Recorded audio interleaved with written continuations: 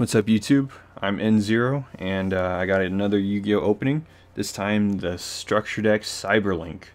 It's a pretty good deck from what I heard. A lot of people are picking up at least 2 of these to make a decent deck, which I would highly recommend if you're trying to go into, I guess, some sort of competitive competition. So let's check this out real quick. Cyberse monsters are pretty cool. I like the style of it. Kind of remind me of Psychics when they first were released. Okay, here's the rule book. It gives you the rules of the new link system. Here's a small little guide of what you can add to it. It gives you like certain packs that you can grab and other stuff to help you with your deck. And here's the set of cards. Let's get the garbage out of the way.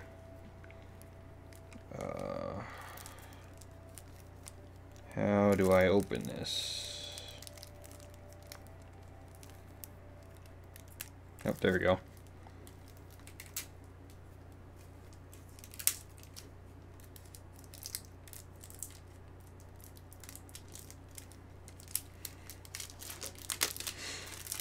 Stuff is really hard to get off at times. Okay, I don't know what this is. Oh, this is a Duel Links promotion stuff. It's telling you to play the game, which recently came out on PC, so I might be able to stream that. So we got, let's see if we can get it focused. Encode Talker, Trigate Wizard, Dual Assembler, Signet Backdoor, Binary Sorceress, another Link monster. These are the 3 Link monsters it comes with. So, and then the rest of the deck: Digitron, Dotscaper, Client, Backlinker, Balance Lord. I heard this is a good card. Rom Claudia, Boot Staggered, Cyberse Wizard. He looks really cool. Backup Secretary, Stack Reviver, Launcher Commander. Alright, and those were the Cyberse monsters, I guess. So we got Tragoedia, pretty good card. Summoner Monk, Card Trooper, Debris Dragon, Mathematician, Crane, Magician of Faith, Jester Confit, Glow Up Bulb, and Kinkabayu. And then we have Soul Charge, Shuffle Reborn, DDR Different Dimension Return, Gold Sarcophagus, Mind Control, Cosmic Cyclone. I would just pick up the deck for this alone because it's a extremely expensive card right now.